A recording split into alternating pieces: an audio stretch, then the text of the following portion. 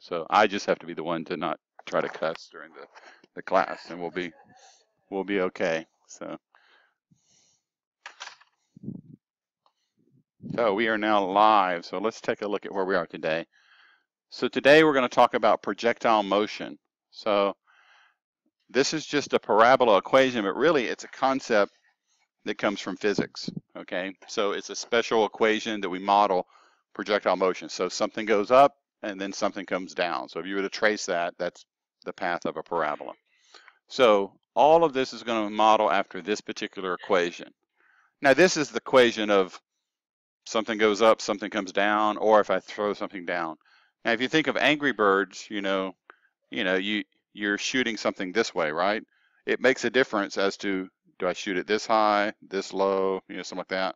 So that angle makes a difference. So it gets a little bit more complicated if I'm shooting something off in a distance, okay, because the angle does make a difference. But here we're not going to get into that. We're just saying what goes up must come down. So assuming all these problems, I'm either sending it up and it's coming down, or I'm sending it down. Okay, so I'm not doing anything angular for this. So we have a formula, h of t. The height of this object is represented by -1/2 gt squared plus v0. That's just a fancy way of denoting the constant, plus h0. What you'll find in physics and other scientific application, the sub-zero just means initial. Okay, so h is my height, t is the time, and in all of our models, we're going to be in time in terms of seconds. G is the force of gravity. Gravity is a force that wants to pull something where? Down, okay? V sub 0 is the initial velocity. H0 is the initial height. So if I've got this pencil, it makes a difference if I throw it up that tall and then Egypt gives it back to me. So that makes a difference to just throwing it like this, okay? So the initial velocity makes a difference in its path and how long it stays up. And then the initial height. If I start here, it's going to be in the air longer than if I start here, okay? So those all make a difference. So what you're going to see, you'll need to know the formula, but I will give you the constant that has to do with gravity. If our problem is in feet, gravity is a force that pulls at 32 feet per second. And if our problem is in meter, that's going to be 9.8 meters per second. Okay, well then you want to come up here and do this, or? No. You're good? Okay. So, and then think about initial velocity. This is just some common sense stuff. If the object is going up, my initial velocity is going to be positive. If I throw the object down, my initial velocity will be negative. If I do something like I roll a car off of a cliff, if I roll this pen off of a desk, the initial velocity is 0. I'm not throwing it down, okay? So when you read the problems, look for the problem to say something is projected upward, thrusted upward, it's thrown down, it rolls off of a cliff, it is dropped. What happens if I drop an object? Am I adding any force to it? No, I mean, like if I do this, the initial velocity was 0 if I drop an object, okay? So it's only when I do something like this, that's when I gave it some extra velocity, when I threw it down. Okay?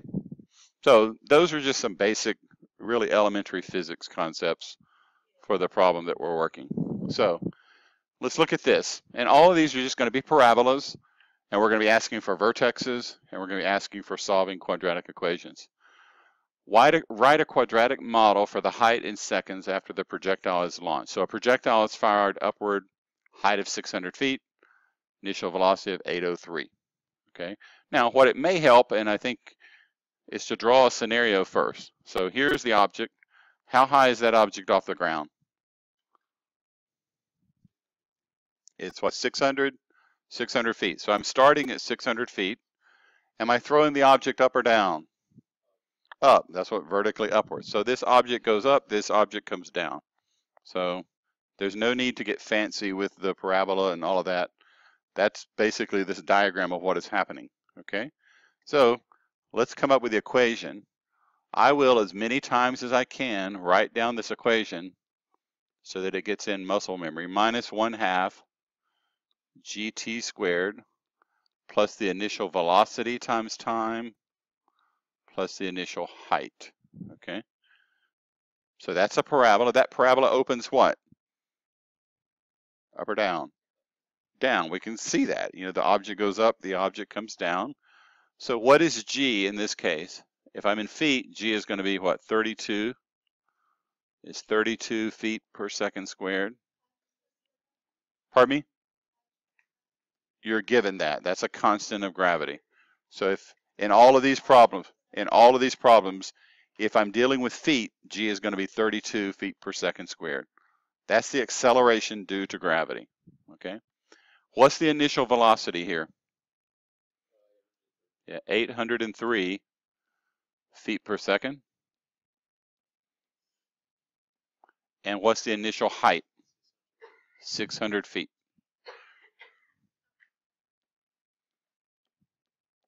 Okay. So that means if I write out my specific equation, it's going to be h of t is minus 1/2 times 32 t squared plus 803t plus 600. That negative 1/2 times 32, I can write that more simply as what? How about negative 16 t squared plus 803t plus 600, okay? So that equation models this scenario, okay?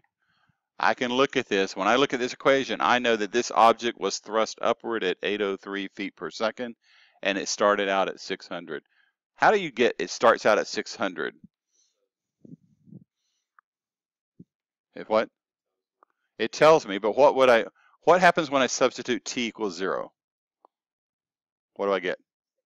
600. So that means at time 0, before anything happens, how high is that object? 600 feet. That's my initial height. Okay, you can plug in t equals 0 and you get the initial height. Now, what do they ask me? Nothing yet. I scroll down. During what time interval will the projectile be more than 5,000 feet above the ground? Okay, so let's go back to our drawing. I started out at 600. Where is 5,000? It's up, okay? Like I said, I don't care about the scale. You know, this is pretty much not to scale. So somewhere higher than 600. How many times do you think it's going to hit 5,000? About twice. It's going to hit it. It's going to hit it up on the way. Hit it on the way up if it goes that high, and hit it on the way down. Okay. So that means between this time and this time, there's an interval of time that it's going to be above 5,000. Okay. So how do I solve this then? What variable is equal to 5,000? It's the what? Not t. It's h. It's the height. It's my y-axis, my y variable. So during what time will it be above 5,000? That means take the model that you have, negative 16 t squared plus 803t plus 600, and just set it equal to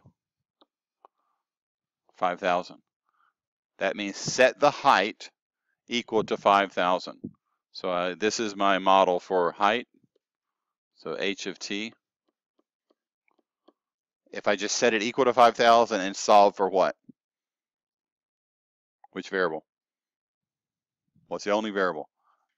T. Solve for t. That would give me the time interval at which it's above 5,000. So how do I solve something like this? You can do it by hand with the quadratic formula. Anyone? Would you prefer that method or what? Calculator, okay? So I will come over to my calculator and let's just solve this. So how did I do this? It was what? Menu, algebra, polynomial, complex roots of a polynomial. So I'm trying to solve negative 16 t squared plus, what was it, 803? 803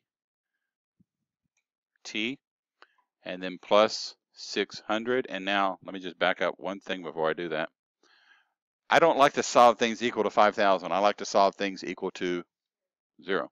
So let's write this as negative 16t squared plus 803t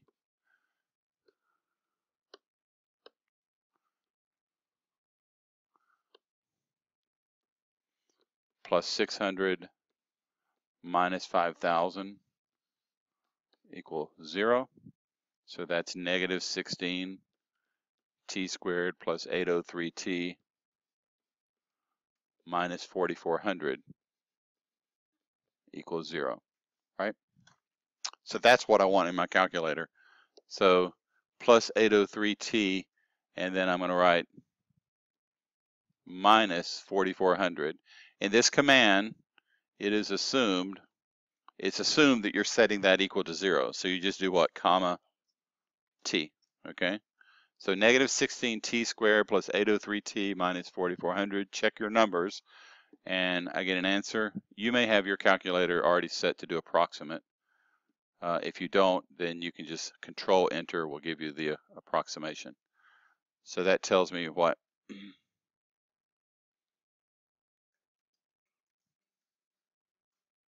Did I do something wrong? So negative 16t squared plus 803t minus 4,400. Let's see what you put in.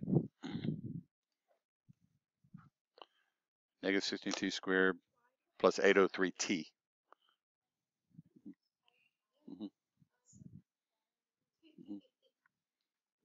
Let's see. Negative 16t squared plus 803t minus 4,400. Let's just do this again. Menu, algebra, polynomial, 3. So negative 16t squared plus 803t minus 4,400, comma, t.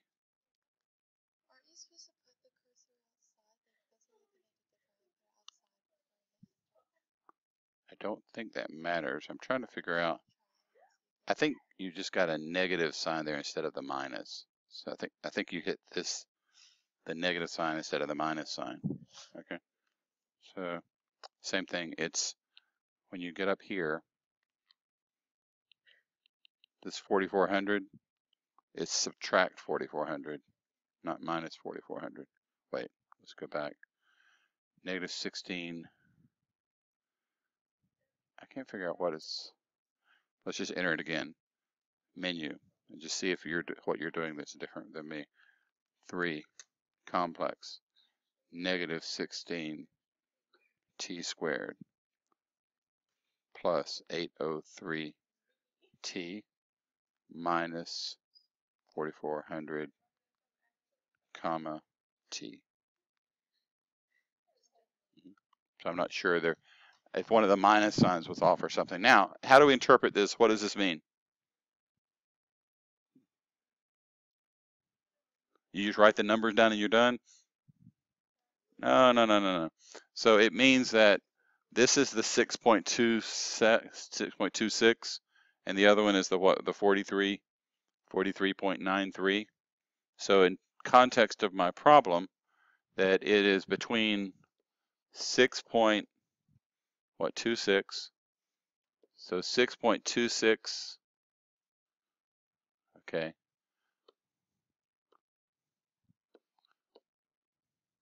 Okay. Let me see what's happening here. There we go.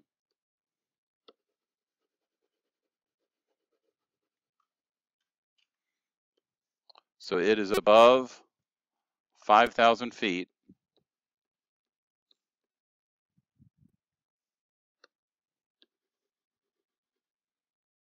So it is above 5,000 feet between, what are those numbers? 6.26 and 43.93.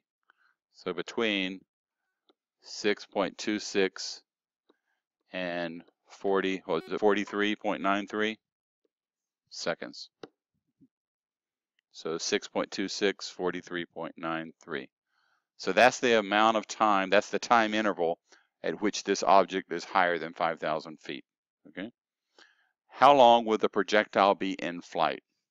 It will be in flight until it hits what? The ground. What do we know about when it hits the ground? The height is 0. Okay. So all I'm asking for here is to set the height equal to 0. So when does the height equal 0? That's when it hits the ground. So it's negative 16 t squared plus 803t plus 600 equals 0. When does that happen? Okay, I will go back to my calculator. And what you can do with your calculator, you can just recall, go back to that command right there. And now let's just edit that command. So instead of minus 400, let's just add plus 600. So negative 16t squared plus 803t plus 600 comma t. And if I enter that, I will get negative 0.73 and 50.92. Okay, so let's go back and look at our drawing. What's that negative 0.7? Was it 0.7? Where do you think that is? Negative 0.73 seconds. Where do you think that is on this drawing? That's right here, okay? So if mathematically, if I drew the parabola, I'm not starting at the ground, I'm starting 600 feet. So the mathematical parabola is going to have 2x intercepts. This one doesn't make sense physically in the context of the problem to say that it hit the ground 0.7 seconds ago. The one that makes sense is it hit the ground, what? 50.92. So that means it's in the air for 50.92 seconds. So 50.92 seconds. So at its basis, I had a parabola. I ask you to find its x-intercepts, set it equal to 0. I ask you to find where it was equal to 5,000. Now, what if I ask you, what's the maximum height of this object? What am I asking for there? The vertex. How would you find the vertex of this? It's negative 803 over 2 times negative 16. That is the what coordinate of the vertex? The x coordinate of the vertex. That would tell you how long until it gets to its maximum height. If you knew the x coordinate of the vertex, how would you find the y coordinate of the vertex? You just plug that back in. So these are the only kinds of questions I'm asking about these problems. You know, what's the maximum? That says find the vertex. Where does it equal 0? That's the x-intercept. That's solving the quadratic equation. Okay? So other than the fact that the equation is sort of a new equation, we're still doing the same things with all of these models. Okay? Let's look at another example. Joshua drops a rock into a well in which the water surface is 300 feet below the ground.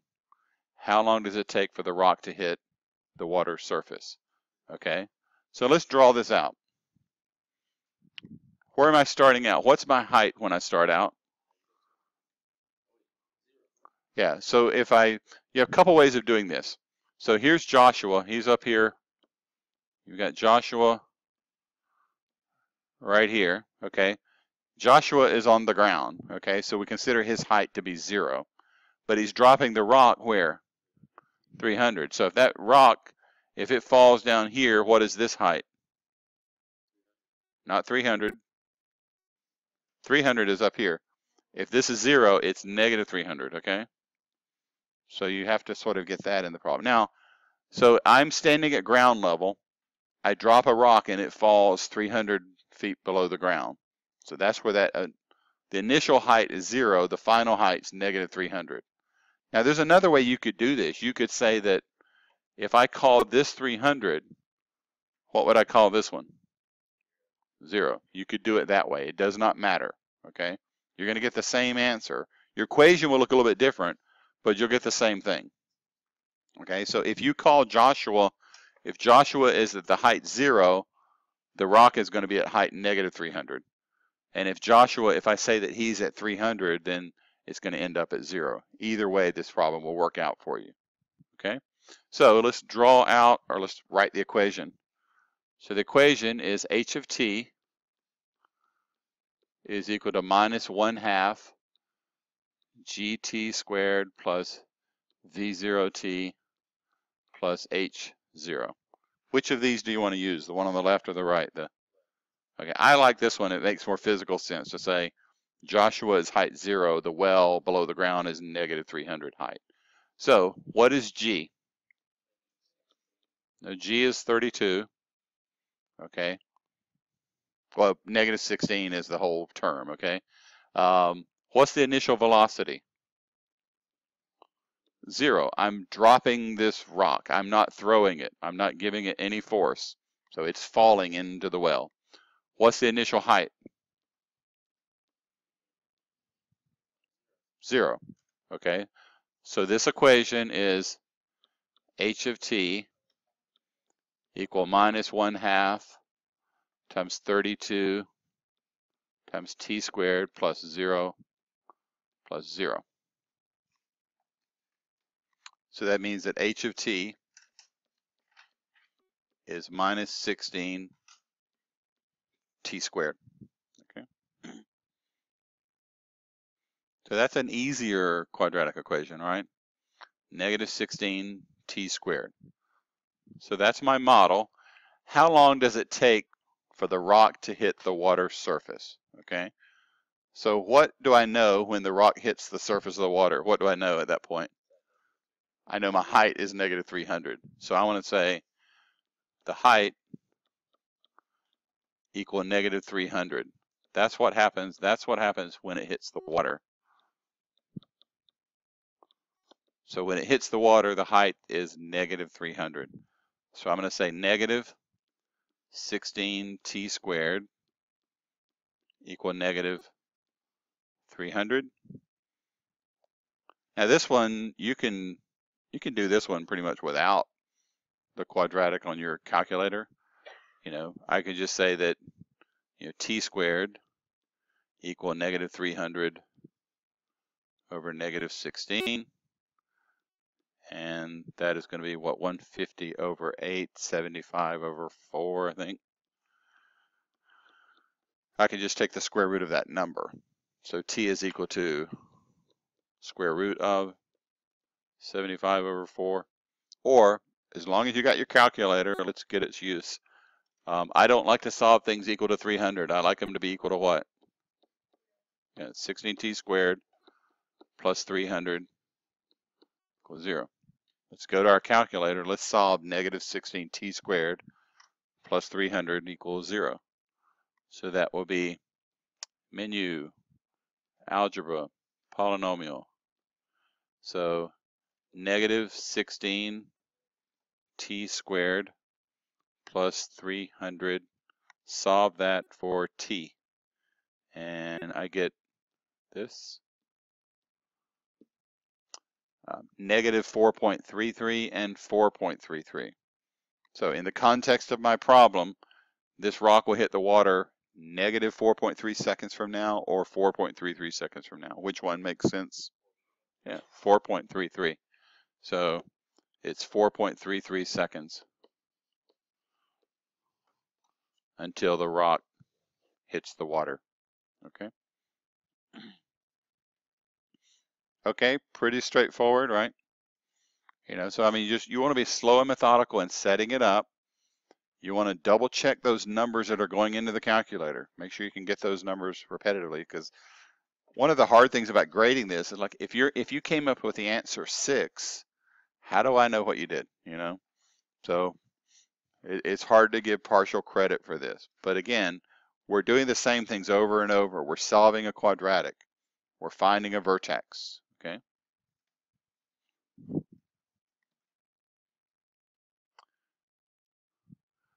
So let's look at the next guy. Yeah. Oh, there we go. So a ball is thrown straight up from the ground with an initial velocity of 14 meters per second. So I'm no longer in feet per second. I'm in meters per second.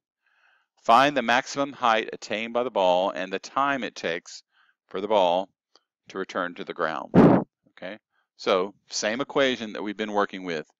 H of t is equal to minus 1/2 gt squared plus my initial velocity times time plus my initial height. And now let's figure out what all these variables are. G in this case is what? 9.8 meters per second squared. Okay, and that's just the constant you're given. On the test, you'll be given those numbers. You'll need to know the equation. Okay, what is the initial velocity here? Yeah, the initial velocity is 14 meters per second. And the initial height is what?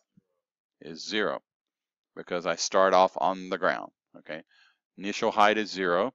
So when I write this equation, it's h of t equal minus 1/2 times 9.8 t squared plus 14 t. And then the height is 0. So this is h of t equal minus 4.9 t squared plus 14t.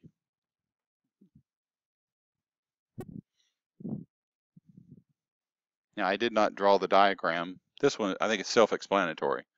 The ball is on the ground. What does the ball do? It goes up, it comes down. So not a whole lot of excitement in that model. But I do know it starts at 0.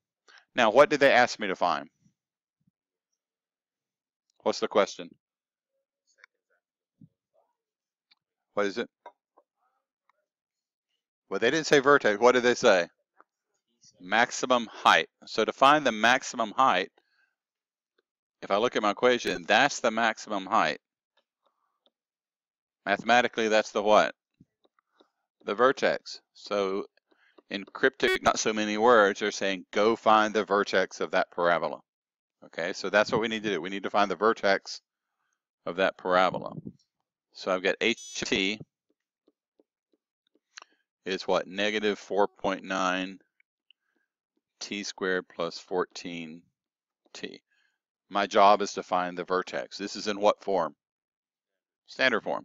So the vertex, the x-coordinate of the vertex is going to be negative 14 over 2 times negative 4.9.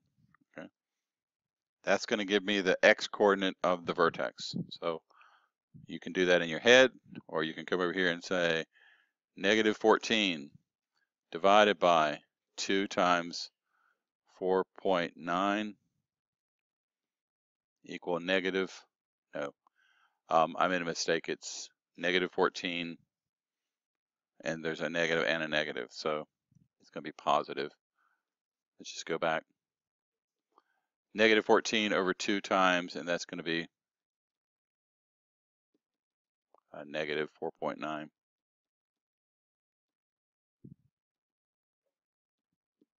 So all it does is change 1.42. So 1.42, we'll call it 1.429. We'll just say that.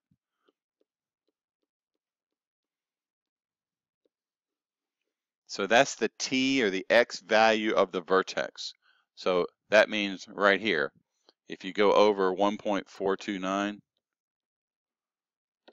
that's how long it takes to get to the vertex. How do I, so that's the x-coordinate of the vertex. How do I find the y-coordinate of the vertex? Plug this back in. So I need to find h of 1.429. That's going to be negative 4.9 times 1.429 squared plus 14 times 1.429. So negative 4.9, 1.429 squared plus 14 times 1.429. It's a job for the TI Inspire. So negative 4.9 times 1.429 squared plus 14 times 1.429 equals 10. What does that mean? That's what? That's the height of the ball. So it tells me that the maximum height. So what did they ask again? They ask what? Yeah. Find the maximum height of the ball and the time it takes to return to the ground. So we've found the maximum height. So the maximum height, my maximum height is 10 meters. Now, if I ask how long it took to get there, how long did it take to get there? In 1.429 seconds, okay? I did not ask that, but that's a common question in these problems. What's the maximum height? How long did it take to get there? It took 1.429 seconds to get to 10 meters, okay? What's the next question?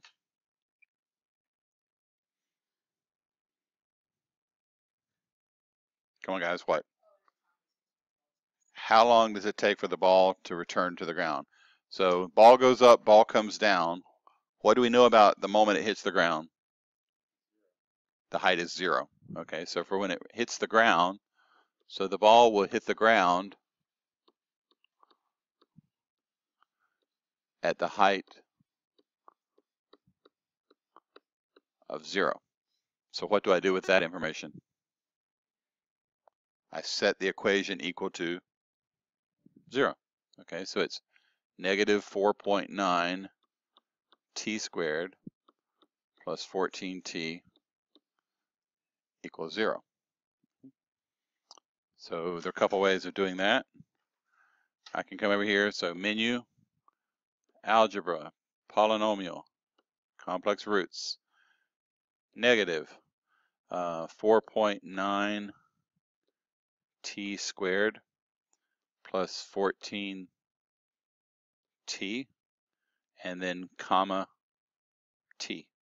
What this function does is it's finding the roots. It's setting this equal to 0. So it's saying negative 4.9 t squared plus 14t. It's setting that equal to 0 for you.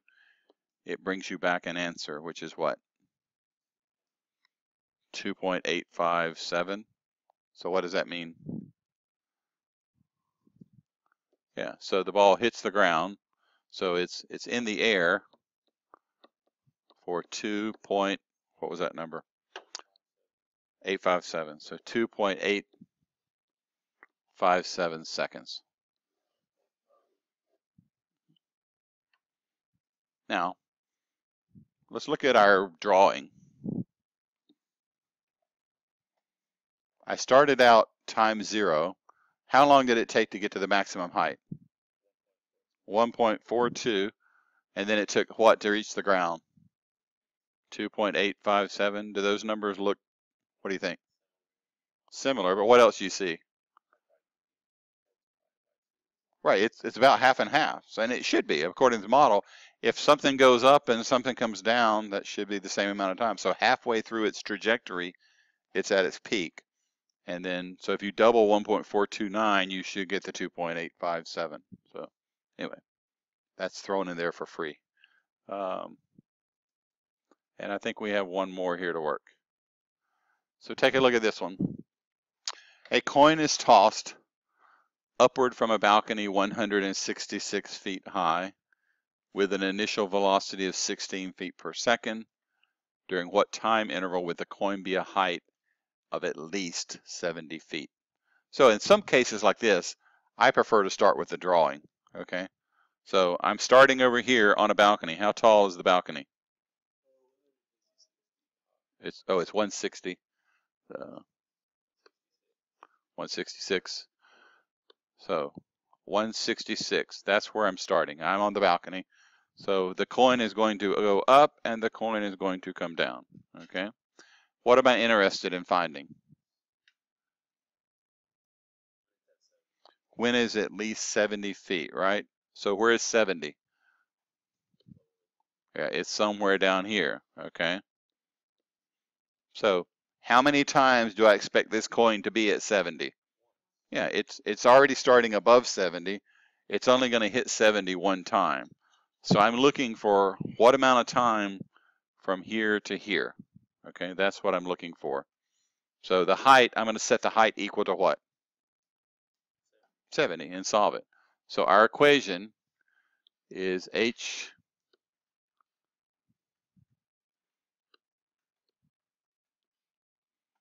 okay, what is going on here?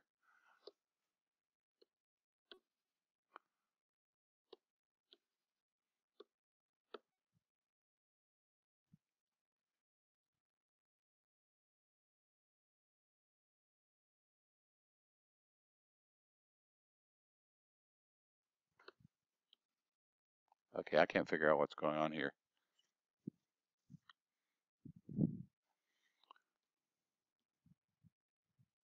Does anyone know what I'm doing? I know, it's like this is selected. Let's just see if I can, it's like it's not taking anything. Okay, let's try now and see. It's because I'm recording, that's what it's doing. So let's just start it over.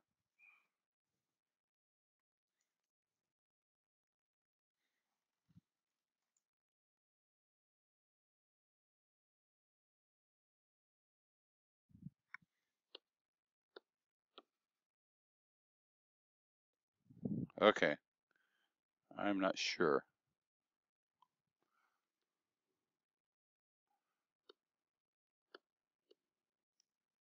Try this.